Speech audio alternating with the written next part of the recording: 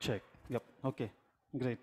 Thanks. I think today we had a very eye-octave worship, right? So we are all charged up to sit for next 2 hours, right? So that's the plan that is given to me to keep you all sit for next 2 hours. No, sorry. Okay. So good morning.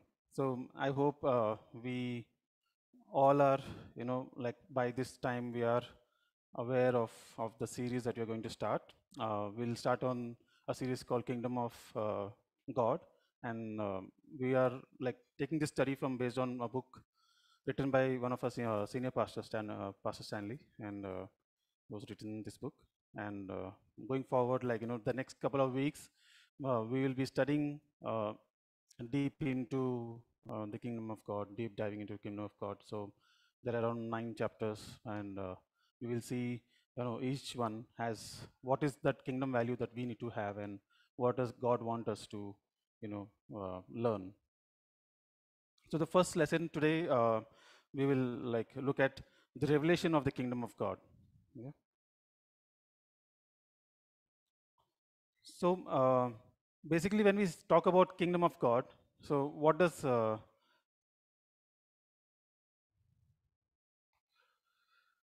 if I have to say, like in kingdom of God, in we know that we all who is the kingdom of God? Who are the people in the kingdom of God?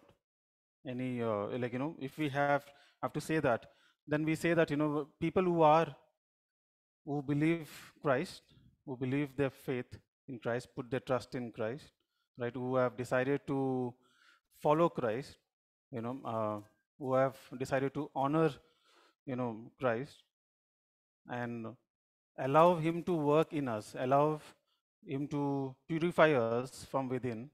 You know, uh, I think those people, right, are called. We are part of that kingdom of God. But today we'll see what is God's kingdom, right? When we talk about kingdom of God, just to start off, like there are we can see it in 3Ds.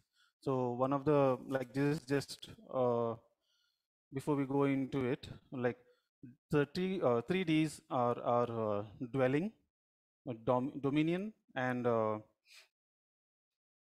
when we say about dwelling, so what does the meaning that comes to us first thing, when we see throughout the Bible, from right from Genesis to Revelation, if we see that God dwells, right? We see God dwelling among His people. We see right from the Garden of Eden to Revelation, where it speaks about a future that God would, we would dwell among, we will be with God and His angelic host.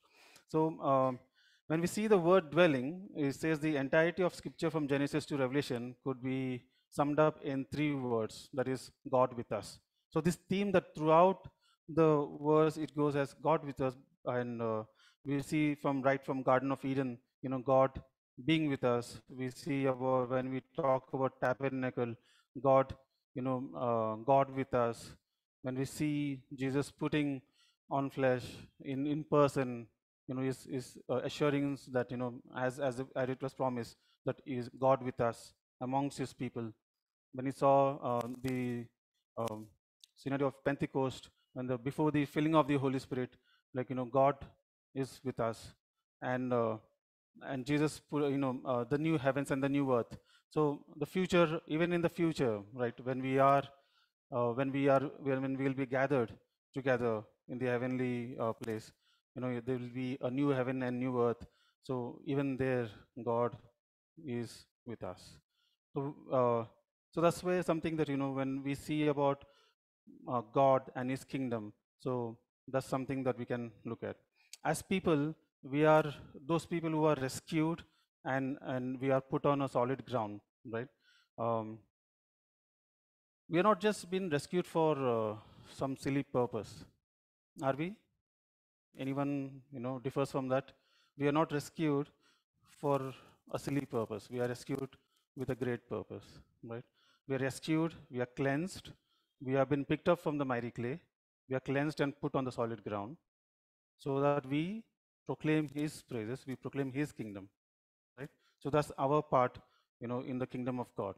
So, so we are supposed to we are supposed to have dominion of what God has created, right? In where we see in Genesis, right in the first chapter, that God made Adam and Eve in his, in his image, in their image, and then he asked them to rule the land, right? He asked to rule. Did he ask just to rule for himself, or he asked to even rule everything that is there under the sky, right? The beast of the field, the birds of the air, everything he was given. He was asked, said to subdue and to have a dominion. But God is the supreme. He has the uh, he is the one who created the universe. He is the one who created the entire earth, and we are, as rescued people, we are supposed to have this dominion in a good sense, not in a sense where we impact um, on this earth, but we create an impact on a positive note. We give good intent even as we have this dominion. Also, when we see talk about kingdom of God, we see that we are invited, we are adopted, we are grafted into the eternal dynasty of King Jesus. That we are not just um, people who are left alone, but we have been adopted. That's why we call, like, Father God. The song is there. We have been adopted into a family. And the kingdom of God is inviting people. The King invites people who can hear, have ear to listen, eyes to see, to believe, and heart of faith to take this step, right, to follow Him. So we need to put the armor of God against every temptations of this age. So one of the greatest thing or biggest thing that we have is, like, in this, why even as we, as people of God, we are rescued, we are set aside, but then we have temptations in this world, right? We have trials and temptations in this world, and that's where we all try to, we juggle, we fumble, we fall down. But the word of God says, a righteous man, even though he falls 7 times, he will rise up again and walk on the right path. He will not give up. So, but does the facility or the grace that God has given to us, His children, right? We are called to live good news, to live a good news of the gospel of the kingdom. Now, what is the good news of the gospel of the kingdom? You know, so that's something that we'll dig in as we go forward.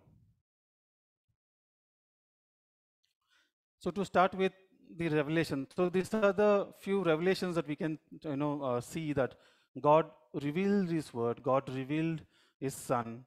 Jesus came in flesh and blood. He came for our sins. He came to rescue us. He came to um, you know again graft into His family. See, because of sin, we all were lost. But as we see through the life of Christ, that we are again brought into His kingdom. And that's the privilege that we have. It's not a normal privilege, right? Normally, when we go to some meetings and when we have this, say, the chief minister comes to a meeting, what will happen? We'll have the everything, the decorum, and the area will be clean, the snipers, what all, who all will be securing the location, right? But our God, who is the living God, has come, has left the heaven, came down for us, so that we can, be adopted into His family. So in John 3:3, we see Dr. Nicodemus, the lawyer, actually. So Jesus said to Nicodemus, He says, "Truly, truly, I say to you, unless one is born again, he cannot see the kingdom of God.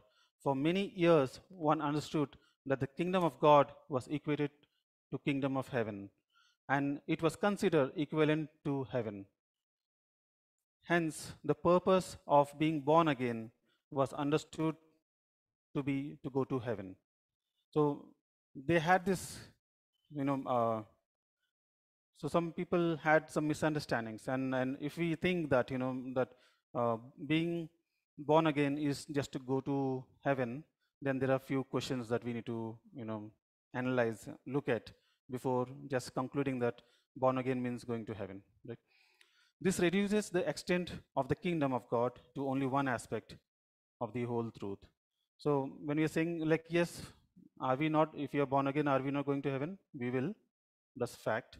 But there's only one part of the truth, right? We'll have to understand the whole truth, what it is. So there are some issues remain unresolved. Okay. If one is born again, just go to heaven, then what is the purpose of being on earth? Right? If we just have to be, born again, and we know that, just become born again and you are going to heaven. So what is the purpose? What is the purpose that we have on this earth? What does one do about so many instructions in the Bible about life on earth, like instructions given to husband and wives, husbands, love your wives, love wives, submit to your husbands, employer, employees, treat them properly, correctly, parents, children, guide them, train them up in the ways that they should go, and that when they are of age, that they can follow all the commandments of the Lord. About society, church, how to behave, what is the role that we have. So this questions are there which we can we think about. Then what is the use of spiritual gifts that we talk so much about, like in the operating in the spiritual gifts, prophetics, teachings, what is the use of them? If just being born again is meaning to going to heaven, then if you put a curtain there saying nothing more I want, I'm born again, I'm going to heaven, so that's not the case. What is the idea of cultivating the fruit of the spirit then? So much importance is given to cultivate, so that we become more like Christ, so that we reflect the glory of Christ in our life, in our daily walk. So what is the use of it? Right? If everything on earth is bad and it's getting worse, one must abandon earth as quickly as one can. Right? If we think that is so bad, then we should, abandon. We'll be, why to stay also here? We know that there's so much sin, so much trouble, so much fight, so much, persecution. Why to stay? Do something and go, go up, right? Then what does one do with the statement when Jesus said that let your kingdom come, let your will be done here on earth as it is in heaven? How do we respond to that? Right? If going to heaven was the only goal, then one should abandon all church activities and conduct only gospel meetings so that some people will be saved, they'll be born again, and they will also go to heaven. Is that the thing? So these are the issues which are unresolved. So if we only talk about born again, and born again means kingdom of heaven and we will go to heaven, that's not what it is. So in today's world, when we look at today's world, even the follower of Jesus, right?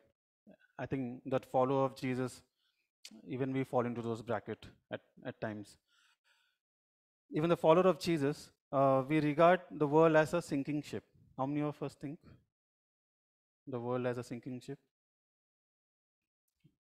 Somewhere or other, we agree that the earth is going to be destroyed and it's like a sinking ship. Yeah. We always talk about negatively, right? Negativity, like the world has no hope to give. It is a hopeless situation we are in. It is so corrupted. I think it's better for God to come soon, as soon as possible. We think of this world as a sinking ship, so we think that we jump on a lifeboat, like the church, and come to the meeting and have some few people convinced, and all of us can go to heaven. So it's not even that, right? Even the world will going to hand there'll be the Lord on the day of his second coming. He will come and there will be eternal destruction, but God promises that he will take us to a new heaven and a new earth.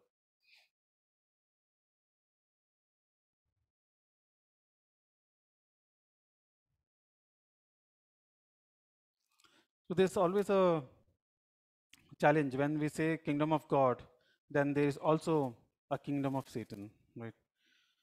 But kingdom of God does not only comprise of going to heaven. There's something that, kingdom of God, when we talk about kingdom of God, it also implies, or, it infers a government of God on heaven and on earth, right?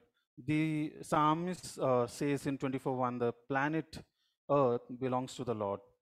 David has this revelation and he writes there, like, the earth is the Lord's and the fullness thereof, the world and those who dwell in it. But the world was invaded by Satan, the devil, who wanted the portion, to occupy, to take away of what God has creation and God created, and thereby the corruption crept in, and so forth, polluting the world system that God had created. The minds of the people have been blinded.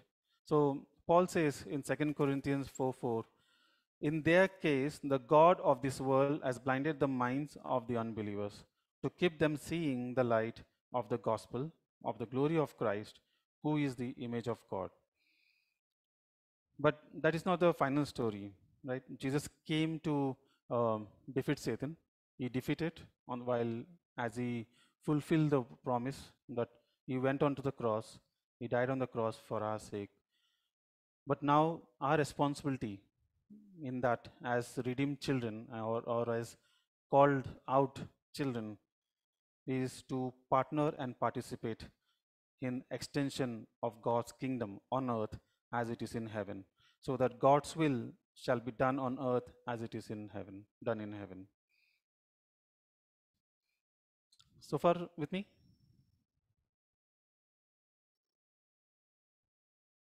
So kingdom of God has a government, he has certain department, like just like we have corporate, we have the CEO, CFO, HR, all different functions, so that the running of a company is smooth, right?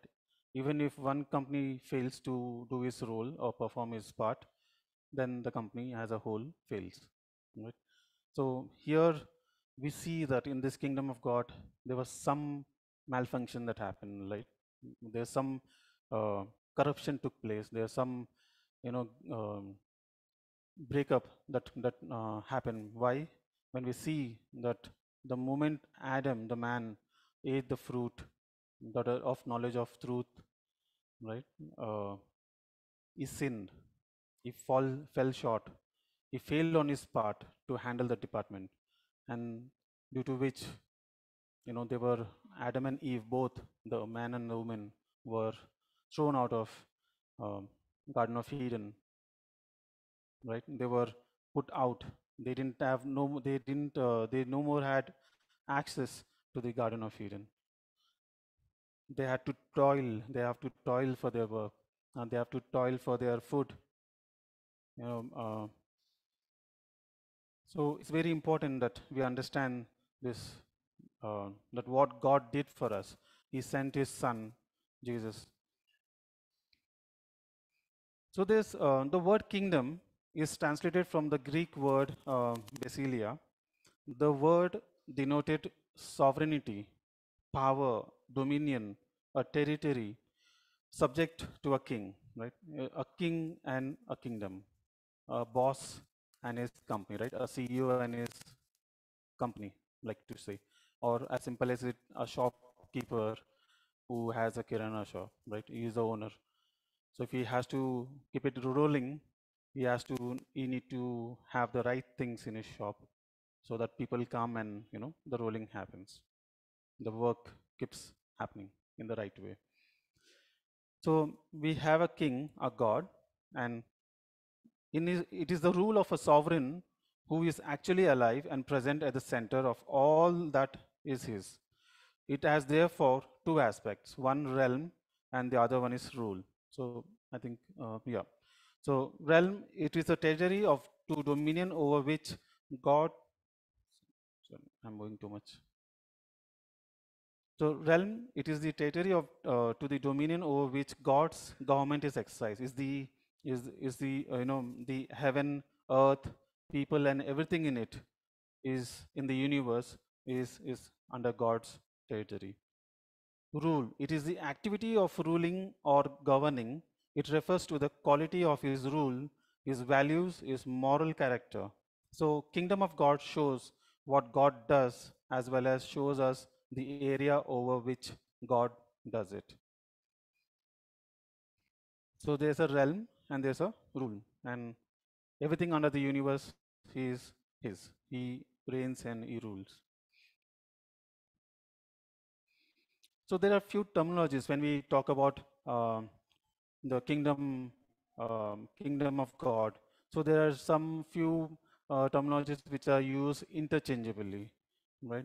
But they all mean the same. So kingdom of this in Matthew 19:23 we can see is mentioned as kingdom of heaven, speaking of the source, not of this world. Like it is difficult for a rich, Jesus tells that it is difficult for a rich man to enter the kingdom of heaven. He is speaking of the source and which is not of this world, right? Uh, so it's very like what how can we put it as so why did God why is it saying that it's difficult for a rich man to enter the kingdom of heaven? So any ideas, thoughts? Sorry. God is heart. Okay, so where our money is, where there is a heart, so something like that.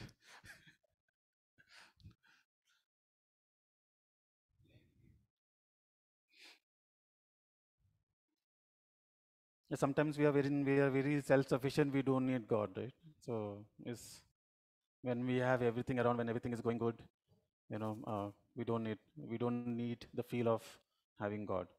It's only when we start facing situations or circumstances, we require God and we run to God, saying, God, we need help. But yeah, here coming back to the kingdom of God, terminology. So we see in Matthew 19, Matthew uses the word kingdom of heaven. He does not use the kingdom of God. We will see it in some time. So kingdom of God, Romans 14:7, where God is God is the center of everything and his character, right? Here the matter is not about eating and drinking, like when we read Romans 14:17. So it mentions about eating and drinking, but it's not that. You know, the main essence of the word kingdom of God here is, um, but of righteousness, peace, and joy, and the Holy Spirit. The center of this kingdom of God, of this kingdom is God, and the center of this kingdom is His character, which is being displayed across. So when we see throughout um, the New Testament, we see that it all mentions about the kingdom of God. Jesus, there are around most of the parables that Jesus spoke are relating to kingdom of God. So there's another terminology, other terminologies as well, like kingdom of Son of Man, kingdom of Jesus, the kingdom of Christ and God, the kingdom of Son He loves, etc. But all of these are used interchangeably and they mean the same thing, right? The kingdom of God.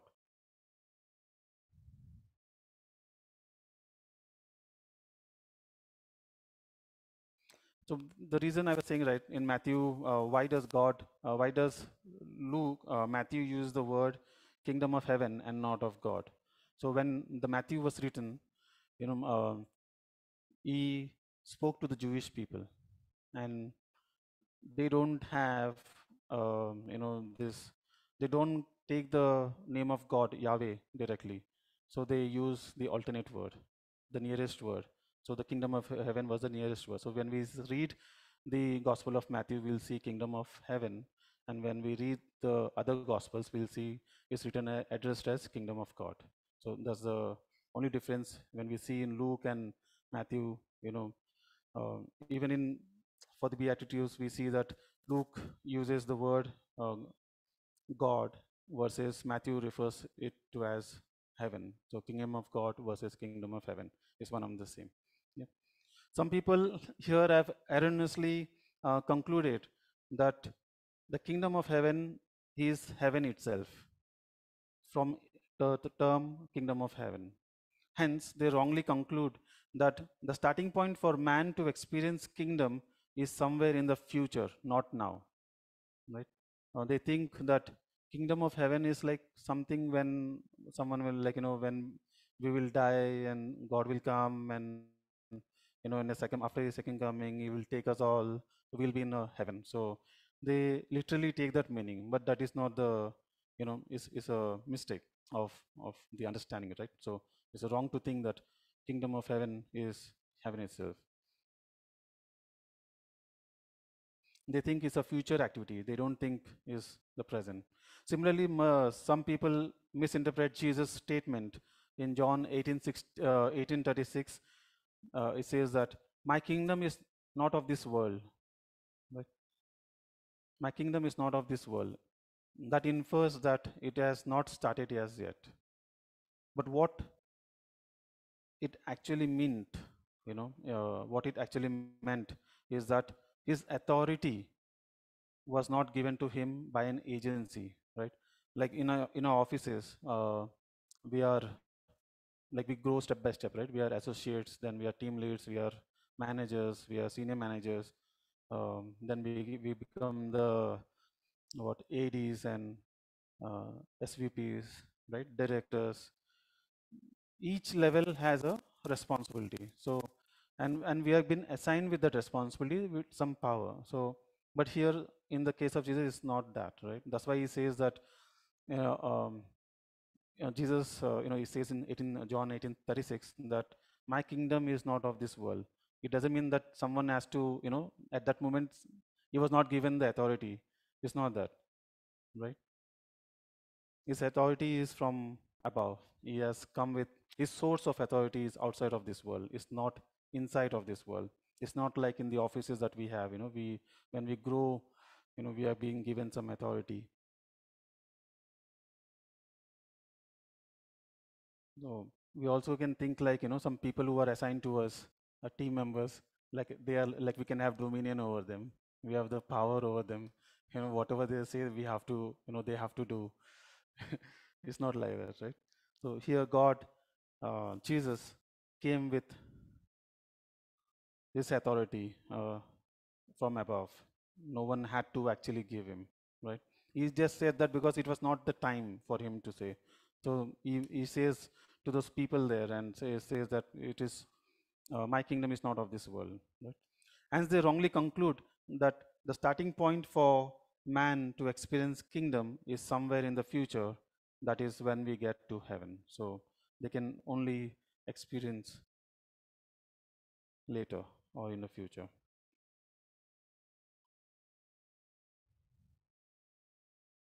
Okay. So there's a timeline that we look at, time element. In Matthew 4:17, it says, Kingdom is about to start. Here, Jesus said in his, this was his first message where he mentions, like, repent for the kingdom is at hand. So there's a time element that we're talking at, like, there's a first message that Jesus gave. And when he speaks about in the Gospel of Matthew. Second, we see the kingdom has already come.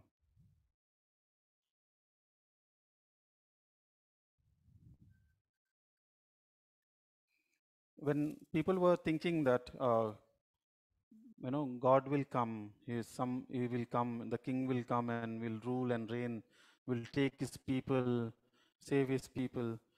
Here Jesus was already addressing them, the kingdom, repent. For even, I think, even in the John, we see that John and Jesus were preaching around, going around saying, repent, for the kingdom is at hand. And the second is the kingdom has already begun. So Matthew 12:28 says, but if it is by the Spirit of God that I cast out demons, then the kingdom of God has already come upon you. So it means we already started. If the spirit of the demon is casted out and the Spirit of God has filled us, the kingdom has already begun. So that's the second element that we look at. And the kingdom will come. This is in Matthew 6:10. It says, it speaks about when he will come, he will take, set everything right. He will, do everything right. So that's talking about a future element. So we see like three elements of, if you in the timeline, that kingdom about to come, kingdom already begun, and kingdom will come, future sins.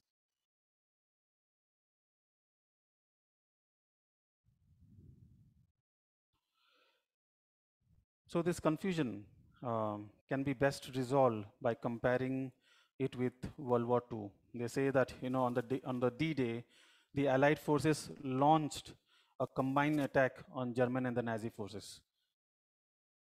From that day, the backbone of the Nazi and the German armies forces were broken, and the war began to progress in favor of the Allied forces.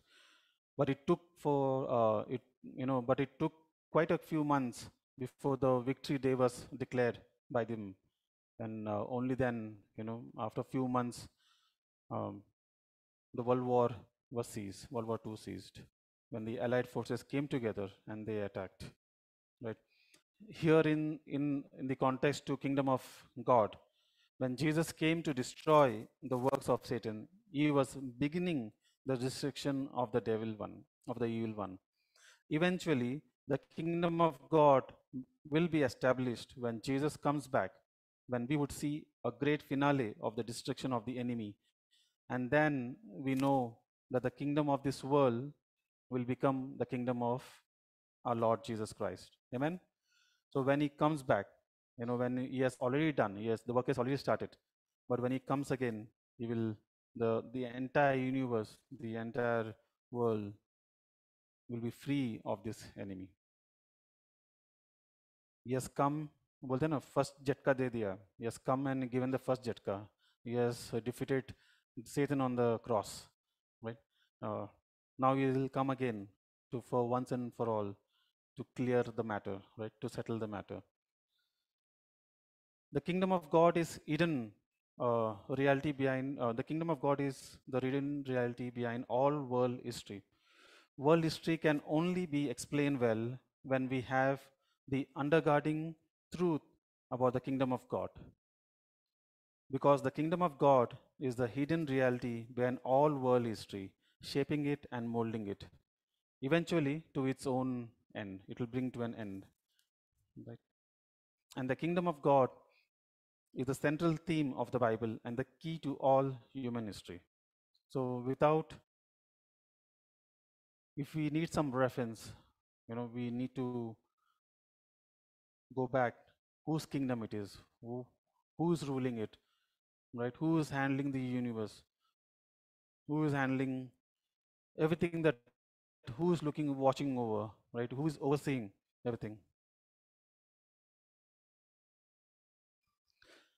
So by this time, I think so we understand that the kingdom of God, it is good for us to see, the overview of how kingdom of God has progressed. So there are a few, pointers that we can will look at now. So first one, kingdom ruler. So if there's a king, there's a ruler, right? There's a kingdom, then there's a ruler. We know still we have very few little countries where the kingdom rule is on, right? In Saudi and few places. But in other places, the kingdom rule is gone. There's a president, there's a vice president, and so forth, right? So we have, but a kingdom ruler. Who is the ruler? A God is the supreme ruler, right? First Chronicles 29, chapter 29, verse 10 to 12. David praises praise the Lord in the presence of the whole assembly. O Lord, the God of our ancestor Israel, may you be praised forever and ever. Yours, O Lord, is the greatness, the power, the glory, the victory, and the majesty. Everything in the heavens and on the earth is yours, O Lord, and this is your kingdom. We adore you as the one who is over all things. Wealth and honor come from you alone, for you rule over everything. Power and might are in your hand, and at your discretion, people are made great and given strength. Psalm 103, verse 19 says, the Lord has made the heavens his throne, and from there he rules over everything.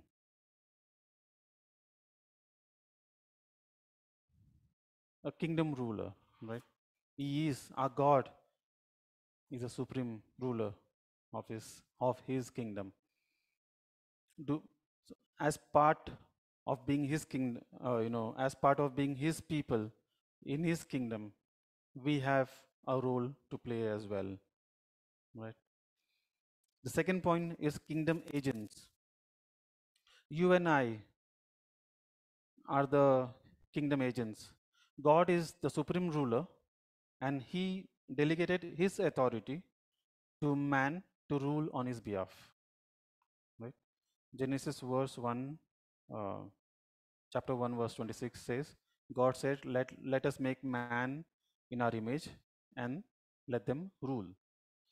So isn't it such a privilege to display and execute and implement the plans of God in our life?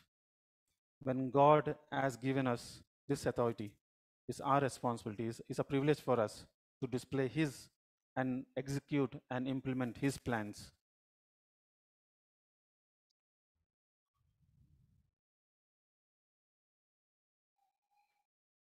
Psalms 8, verse 4 to 6 says, you made man, crowned him with glory and honor, made him ruler over the works of your hands, and put everything under his feet. As all of us are crowned with glory and honor, but sometimes we look at ourselves as somebody, insignificant, right? Insignificant. We can see ourselves as useless, not worthy to be part of, or out of place. We find ourselves. What people say about us starts affecting us slowly. But Psalmist says that, God has crowned us with His glory, with His honor, with His power, and put everything what He created under our feet. He has given us authority.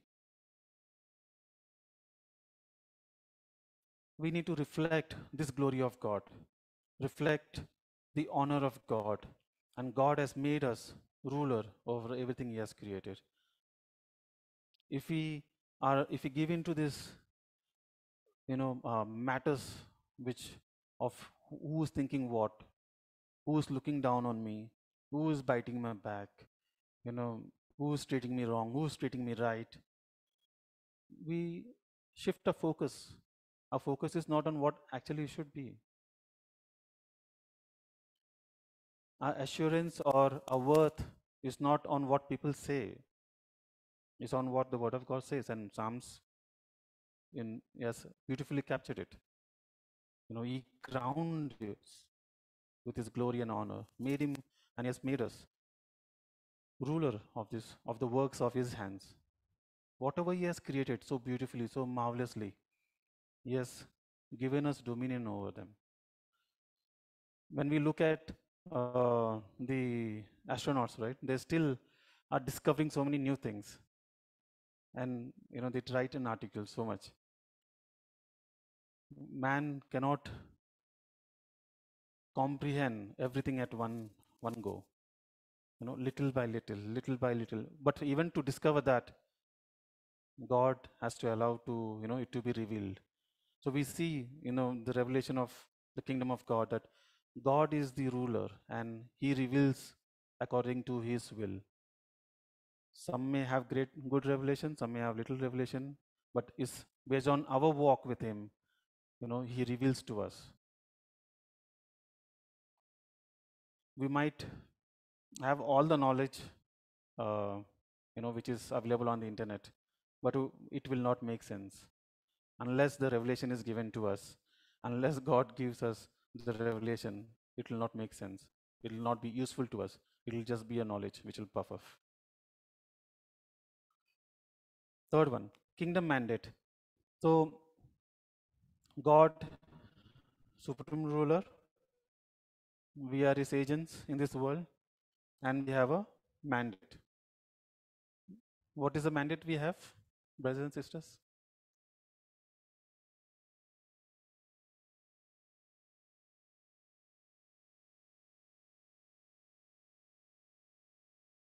God has made man for rulership, right?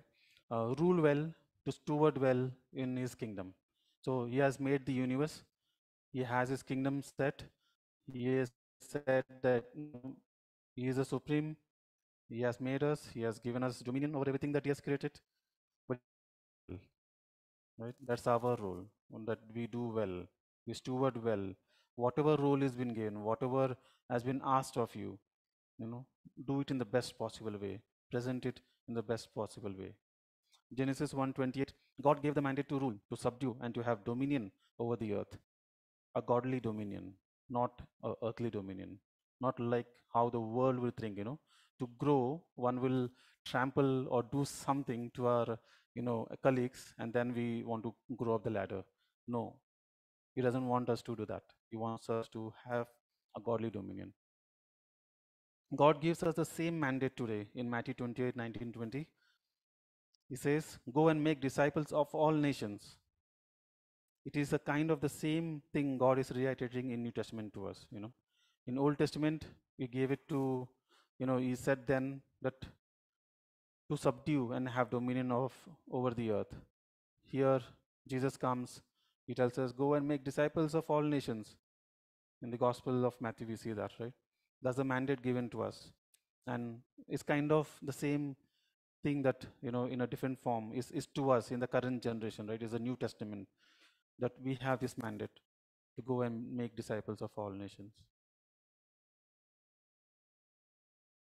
Fourth one, kingdom scope. This speaks about who are eligible, who are not eligible, um, who are from back, OBC, SC, XT, whatever C, and it speaks. Uh, but the kingdom scope is for each and everybody. It doesn't matter which C we belong to, right? Which caste, creed, or tribe we belong to. It doesn't at all matter. The kingdom is open for all. He is inviting everybody. Anyone who hears His gospel and comes into His kingdom is part of His kingdom, right? The scope is extended to everyone who believes in Him. It is extended to, it's not just extended to few people who are religious, who carry certain belief systems. No, it's for everybody. God's kingdom does not merely cover the spiritual realm, but it covers every realm pertaining to life. But to but to be part of that, saying that it also says that in Deuteronomy 28, 1 to 14, it says that obedience is the key to the kingdom. In the kingdom of God, obedience takes the precedence. First, we have to obey God, even as we come into His kingdom once we obey His message, right? His gospel. So that's the first obedience that act that we take. At least declaring that you are our Lord, you are our Savior. So Deuteronomy 1 to 14 it speaks about blessings. It speaks about blessings based on obedience, uh, and every sphere that will experience His blessing through obedience. We will experience the blessing in the following areas: agriculture, financial, political, business, material, travel, livestock, employment, weather, leadership, spiritual blessing. Spiritual blessing, you will be like a blessing that you will be made holy. Now, fame and honor is not the fame that we get in the world, but fame and honor, is to be called people of God. Does the fame and honor. People know by His name that we are His people, His chosen generation, His kingdom generation, right? Our church. So, our fame and honor is not on things how we do, how we perform, but based on His calling, His work in our life. It also speaks about educational blessing. I think something, when I was reading through it, some on, some documents, I thought very interesting educational blessing. Like, I've never heard about it. And, but it says here that it's not for us, but it says that, final educational blessing where we will be teaching our children diligently the ways of God. So if we see all these aspects, it underlines the fact that in Deuteronomy 28, kingdom of God is across all areas of life. We cannot say that it's only spiritual aspect. It pertains to a uh, physical aspect as well, right? All spheres, all realm. That's what we say saw while in the um, definition, realm and rule, right? That's where we can link back to if it's connecting dots, right? We can see his blessing in all areas. But if he is says, like, as we say that if he is not Lord of all, then he's not Lord at all. So we might have heard a lot of times, right? It's very true. If he is not Lord of every area of life, then he's not Lord at all. He cannot be Lord only on compartments. He is God. He is supreme. Right?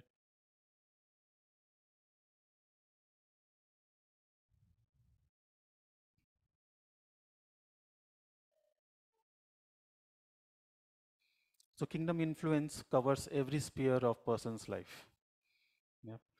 So there's other thing called as kingdom lost. We'll see through the pattern of past and the present situations. It says that kingdom was lost. First, man doubted the plans of God. Now God created this beautiful earth universe. He created the Garden of Eden. He created man and woman. And he said, you can do anything, you can eat anything of anything, but not of this tree of life. But what happened when the serpent came and he doubted, he acted as if he doubted, as if he gave into the temptation that serpent brought in, right? That nothing will happen. God is lying to you. If you eat this fruit, nothing will happen. It's just a fruit. He doesn't want you to know everything. That's why he said not to eat. That's how the kingdom was lost. But we have Jesus who has come and restored it. But he set it right on the cross. Amen. Kingdom ruin. Man ate the fruit from the tree of good and evil. So God set a kingdom. He had a garden and the man was placed. But he, through his doubt, through his disobedience, he ate the fruit and the kingdom was ruined. That's why they were thrown out. They were kept out and no one is given the access. Kingdom whispered. Satan took over the dominion. How do how does it happen, right? How come? So craftily he came, he deceived the man and took over the dominion that God gave man. He took it over here, you know. So what are the areas that we are, giving dominion over to Satan? God has given us the dominion, but we are giving. Are we being fooled? Are we being strayed away? Next, kingdom redeemed. Christ defeated Satan on the cross. The Christ redeemed us, right, by defeating Satan on the cross. Through his death, we have life. Through his death, we have a new beginning. Kingdom power and authority with God. Here, like we see that Jesus has all power and authority. So what was lost, Jesus came and is setting it back. He has set back, right? And as part of his thing, knowing all this, what's our role? We are next, if we see that, a kingdom embassy and ambassadors. Now, what's an embassy? Embassy is the church. They are houses, right? Our homes. And ambassadors, we are the ambassadors of Christ. We are carrying his name. We are carrying his rule, his authority. He has called us as followers of Christ. We are his ambassadors. Kingdom restoration. Christ has, he came to earth, he started the work, First, he gave a lower hook on the cross to Satan, defeated death, defeated sin, and is come to restoration. But there's a time that we all, the entire universe will be restored. But we need to be those people as well. Wherever we go, whatever we do, we should be people who will restore His kingdom. Yeah. How can we do that? By giving the good gospel, by sharing the gospel to people around us, by sharing, taking His authoritative, power of healing, power of, using the spiritual gifts that God has given us, to heal by healing, right? So people heal. Jesus went around village to village, town to town, and He healed. He healed the blind who was born blind. He raised Lazarus who was 4 days old dead. He did miracle upon miracle, and He restored. Kingdom warfare. Everyone is under attack today. Everyone is under attack in sense we have our doubts, we have our, differences. Even today, we have so many people sharing like trust God. Mm, it's just a matter of Shravani was sharing. I think it's just a matter of prayer and worship.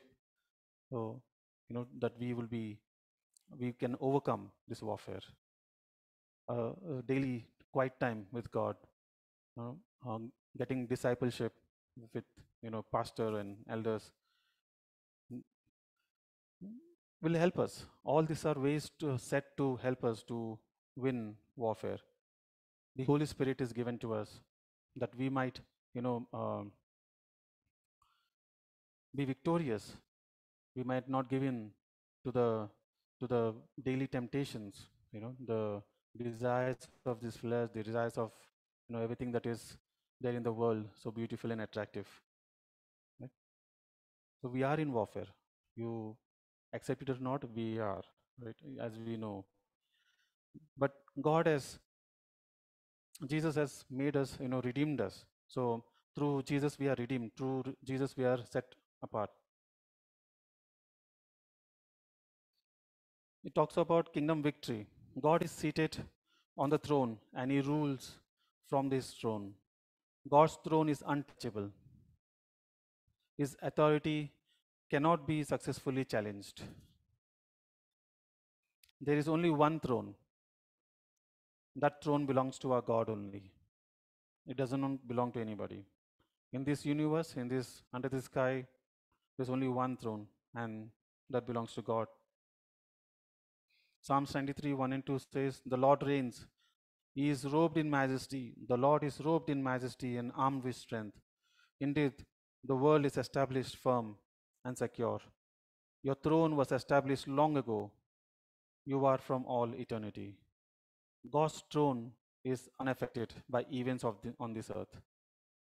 Whatever happens on this earth, God's throne is not affected.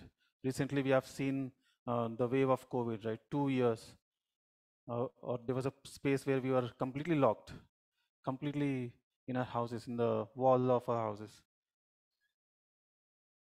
It doesn't affect God's throne. It doesn't affect His kingdom because He is in control. He reigns.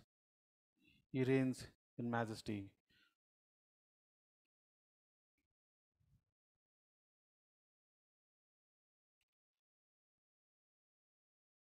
So, if you look at the Revelation, what God is doing in His kingdom, He says that in the coming of Jesus, He has dealt a death blow to Satan on the cross. The kingdom has come. But from then on, the church is energized by the Holy Spirit to do the mopping up operations. The church is energized. The church is the active agent in this world to do the mopping operations, to culminate in the Victory Day celebration, which is going to happen when the enemy will be eliminated once and for all. Then, according to Revelation 11:15, the kingdom of this world has become the kingdom of our Lord, and it will become in a day near future. So something that we can look at is questions, few questions that we can, look at based on today's time on message. Is Jesus only a savior, or is he also a king over your life? Are any areas in your life out of his kingship? Is he really the boss of everything? Which area are you seeking for a breakthrough this morning? What are you fighting for? What are you fighting for? What are our fights? What are we struggling for? What is the one thing in your life which is outside God's ways? Something that we can introspect, ponder upon, discuss, seek help in prayer. We all are going through it. We, you know, praise to be God if no one is, if somebody is not going through any of it. Glory to God. But if we are and we acknowledge His Lordship, you know, over every sphere, every area of our life, if He is the boss of our life, then there will be a difference. You know. So let's recommit everything to His Lordship, right? Knowing that the kingdom is His. He is the supreme leader. He is the authority over everything under the sky and above the sky as well. With this, I stop here about the revelation of the kingdom of God. There's so much to speak about, but I think in the interest of time, I'll stop here. Yeah. I'll ask Baya to or Venki to come and pray. Thank you.